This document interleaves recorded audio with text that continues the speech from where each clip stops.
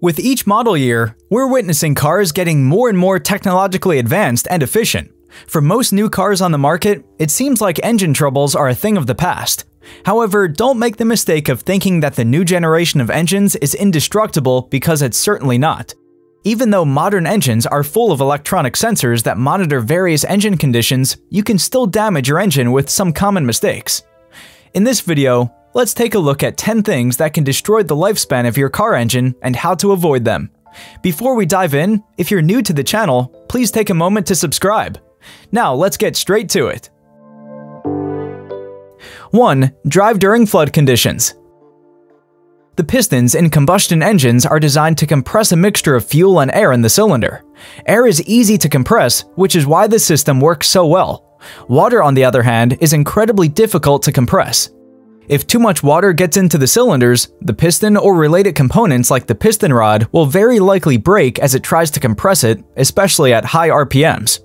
One of the quickest ways to hydrolock your engine is to drive during flood conditions. Even if the water isn't quite high enough to reach the air intake, the water in a wake caused by another car could do the trick.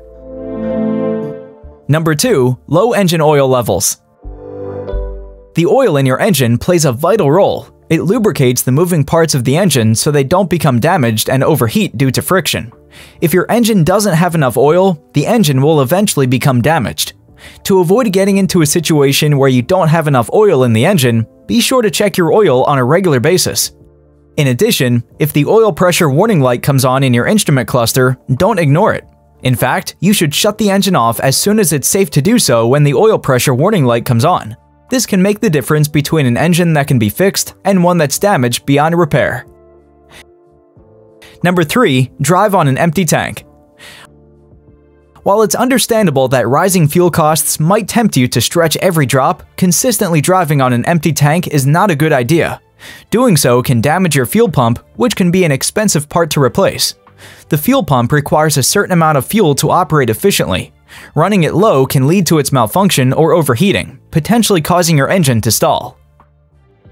Number 4. Failing to check the coolant temperature. All current vehicles have some kind of engine temperature gauge on the dashboard. Despite what you may think, this is a very important instrument and you should check it every time you drive your car. An extremely high temperature of the engine is a sure sign that something is wrong and you should stop driving immediately. Even if the car stays cold for a long period of time, it's a signal that temperature sensors are not working correctly, so you should always pay attention to it. Number 5. Driving short distances. One of the most common mistakes is to drive short distances often.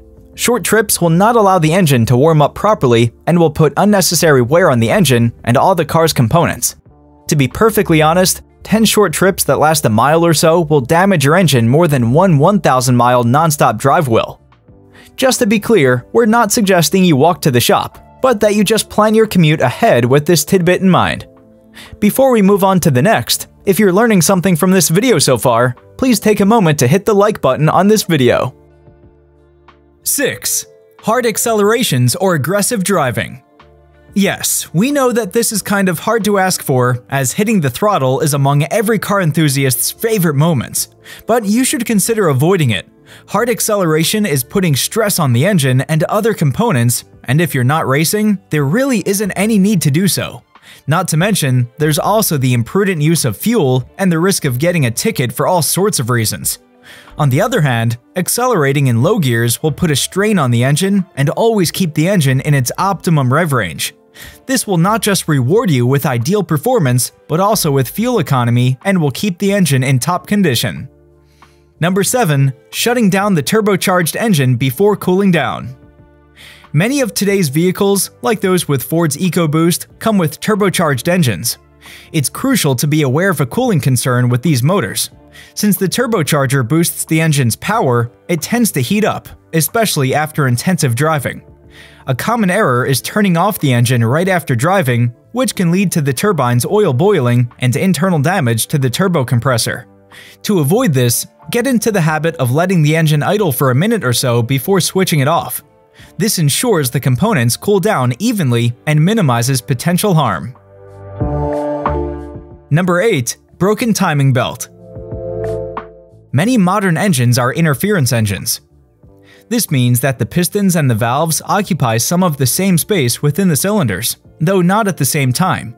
If the timing belt in your vehicle breaks, the pistons may strike the valves when they're open, destroying them. This is a fast way to suffer massive engine damage. If your car has a timing belt rather than a timing chain, the best way to avoid this problem is to make sure that you have it replaced when the owner's manual tells you to. Number 9. Revving your engine before it reaches the working temperature. This is a common mistake of inexperienced drivers and a bad habit that will seriously shorten the life of your motor. When the engine is cold, just after you start it, high revs will damage the piston rings and valve train since they are not properly lubricated. If you do this often, it will cause loss of compression and ultimately an engine failure. This is especially important if you own a diesel car or a truck. Always wait until the engine and the oil reach the working temperature before revving it or driving fast. Number 10. Excessive ethanol in gasoline. Using gasoline with a high ethanol content can be harmful, particularly if your vehicle was made before 2001. In the US, gasoline might contain between 10% and 15% ethanol. The issue with ethanol is twofold. It attracts water and breaks down polymers. When not stored appropriately, ethanol binds with water, leading to corrosion of various engine components like fuel lines, injection systems, and even the crankcase. Simultaneously, ethanol reacts negatively with rubber and plastic components in the fuel system, causing them to degrade. The bottom line is to check your manual to see what type of fuel the manufacturer recommends. One tank of 15% ethanol isn't going to kill your car, but it will affect it over time. That's all for today. Thanks for watching.